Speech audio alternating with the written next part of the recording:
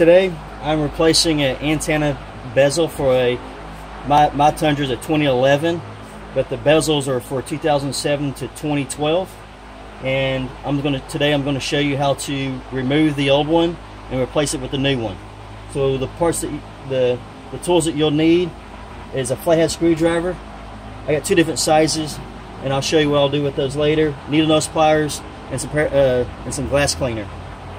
What we'll do is we'll start with needle noses just to see if we can pull it out.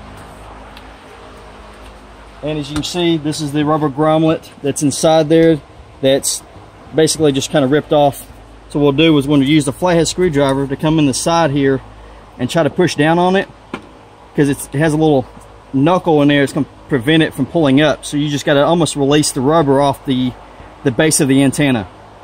So once you work with it, you almost have to like cut all the way down to get to the bottom, and that thing comes loose.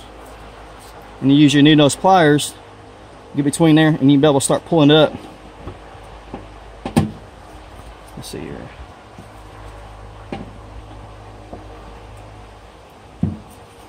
See what? This is the other side. We can maybe just enough we can pull up on it from the side.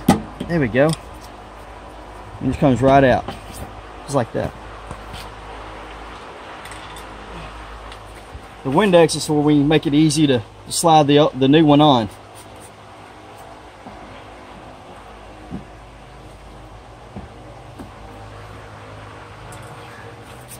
Now you just use this little trick behind my screwdriver and then push down on it.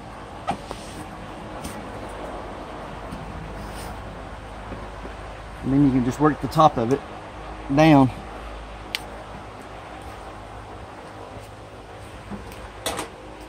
There you go. That simple.